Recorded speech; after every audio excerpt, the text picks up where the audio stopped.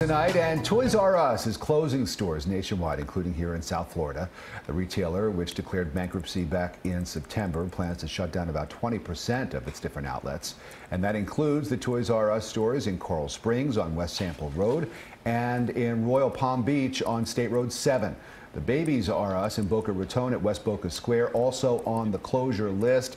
The move comes amid increased market competition and falling sales due to online shopping. Court approval is still needed for those closures.